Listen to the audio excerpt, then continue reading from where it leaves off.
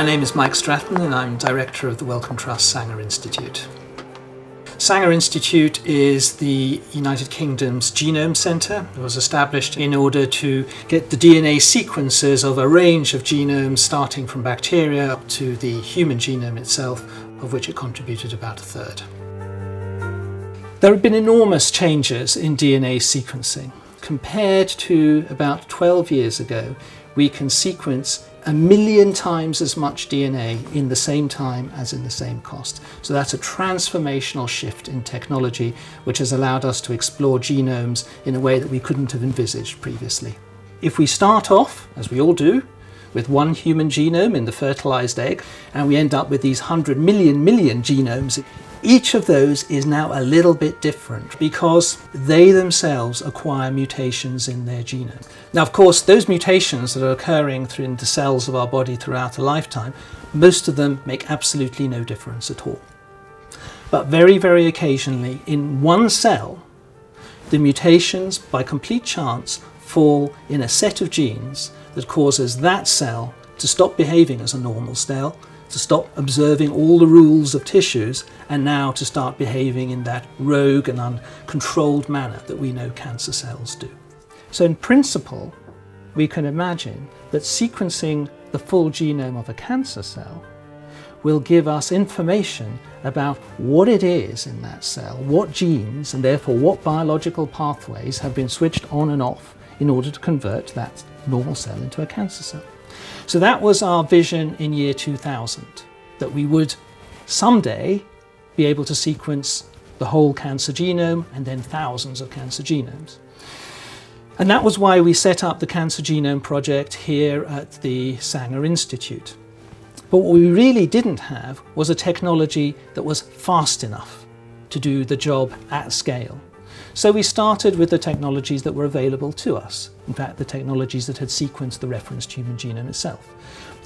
With these, we were able to sequence tens, hundreds, and then a few hundreds of genes in cancers. And with that, we were able to make some discoveries. For example, we discovered mutations in a particular gene that's called BRAF, which are in about 70% of malignant melanoma.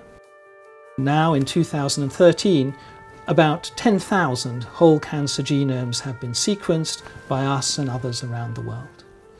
So what does sequencing cancer genomes bring us? Well, the first thing it brings us is these particular genes, which when mutated, convert a normal cell into a cancer cell. So this gives us huge insights into the biological processes that have to be subverted to convert a normal cell into a cancer cell. And they also give us critical drug targets.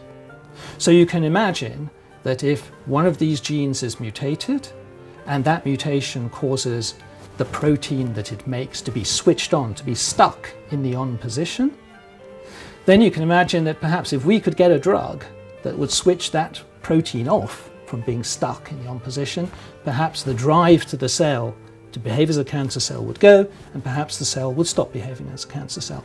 So this is the good news. What is the not so good news is really twofold. First of all, not every one of these genes that we're discovering can be used as a drug target. And the second thing is that cancers are very devious beasts.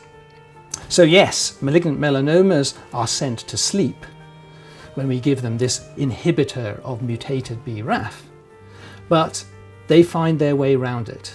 And within several months, there will be a resistant clone of cells that will emerge that will now come back and will ultimately, in most cases, kill the patient.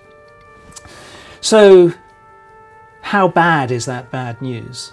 Well, the fact is that malignant melanoma, prior to the discovery of BRAF, was a completely intractable disease for which there was no treatment at all. So now we have our foot in the door. The challenge is to push the door wider and wider open.